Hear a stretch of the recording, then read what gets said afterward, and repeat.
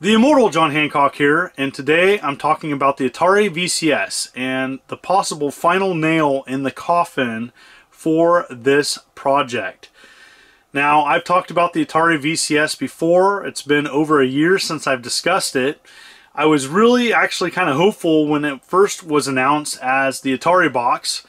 Then it went to Indiegogo and I became a skeptic.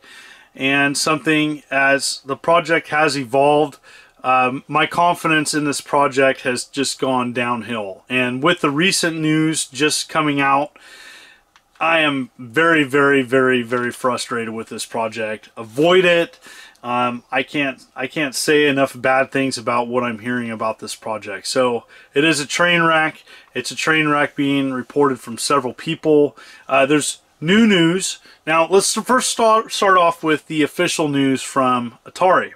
And what they're doing now with the Atari VCS is that they are going to pretty much offer a streaming service for $7.99 a month or like $100 a month or whatever, to offer a backlog of Atari games. And so that right there was enough news for anybody to be frustrated, because I don't think people wanted to get the Atari VCS and have it as a streaming device.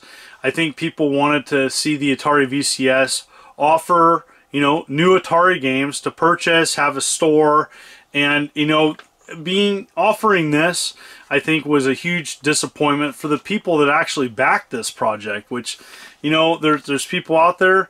I did pre-order one for the channel, but told everybody else to avoid this because they went with Indiegogo. And so this is an absolute disaster. Avoid this project.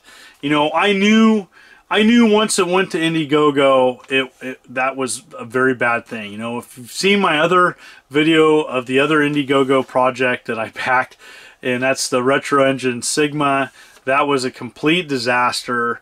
It was a total failure, and I actually predict now that the Atari VCS may never come out. I'd be very surprised if it does. And so there's countless people out there that are probably going to lose their money. With Indiegogo, unfortunately, they don't have to give your money back. You lose it. So when you're investing with Indiegogo, you're just supporting a company doing something. You're not guaranteed anything. It's very frustrating.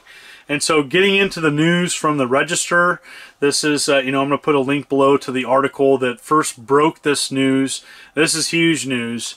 And the architect, the system architect for the Atari VCS has essentially quit. And he quits because he hasn't been paid in 6 months. That is a problem. And so the Register goes into detail. They've been covering the Atari VCS for a while. They've been a skeptic. They did a really good article, by the way, detailing some of the issues right now with the project. Now, the Atari VCS may still come out, and it may hobble out as some form, and I hope it does, for the people that spent hundreds of dollars pre-ordering this console. I can't tell anybody to support this. I can't tell anybody to back this because it is an absolute train wreck. Now, supposedly it's going to be at Walmart at some point in the future. Who knows if it's even going to come out. Now, the system architect, Atari themselves only has this article discusses that it has 3 employees. Well, that's not many people. So they've outsourced a lot of this work to other people. And so Rob Wyatt was, his consulting company, Tin Giant, was handling the prototype for the Atari VCS. And so they've punted this project to another company Atari's working with to continue on with this project. So Rob Wyatt has not been paid in 6 months, so he quits. He quits and he leaves this project. So this project and anything he worked on is in limbo. So it's obviously being punted to this other company. This company has not responded back to the register. Now, lo and behold, Atari has been promoting this console for almost 2 years. Rob Wyatt has been working on a prototype, and the prototype only was formed a couple months ago. And so this project has been going a long time without any physical hardware. It pretty much only happened to appear a couple months ago, and so for that to happen and for the person involved with making this prototype to quit, that is a huge blow to this project. And now I wonder if it's going to make its March 2020 deadline, which would be approximately 2 years since the Atari VCS was originally announced. Oh my gosh, it's such a disaster. Now, like I've said before, many people have moved on from Atari, but there's a lot of people out there that were hoping that the Atari brand could come back in some form of hardware. You know, there's a lot of people out there that grew up with Atari, and that it could form some form of set-top box or you know, a digital device in which people could play Atari classics. And so they're still announcing that, you know, the Atari is still going to come out. You know, they're moving forward. It's going to come with the Vault, which is like 100 classic Atari 2600 games. The same bundle, by the way, you can buy on Steam and avoid this train wreck. And so it's just frustrating. It's frustrating to see this troubled project go from an okay announcement to, you know, a lull in information, and then information comes up, and this is just terrible news. The Atari VCS is dead. Okay, whether it comes out or not, I don't care. I really don't care. I don't think many people care anymore. I think it's in that Coleco chameleon category now of how bad this project has gone from bad to worse. Is it even going to come out? You know, are they able to fulfill all the pre-orders, even the low pre-order amount? I think there's like 15,000 people pre-ordered this, and many of them are probably collectors that don't really care about what games come on it anyways. And so for me, the whole purpose of me pre-ordering it was to show on the channel, to show how bad this thing is or how good it is, or this is exactly what came out. You know, that was the whole purpose of me pre-ordering it and telling other people to avoid it at all cost. And, you know, this is terrible for people that want something like that. Of all the crazy news that, you know, is being unveiled today, the irony is that the competitor of Atari, the Intellivision Amico, looks to be more like a classic game console than the Atari VCS. I never would have thought that, you know, 2 years ago.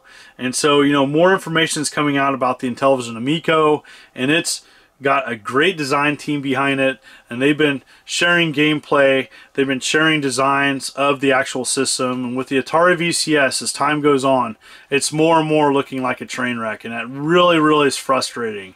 I'm sorry to anybody who supported it.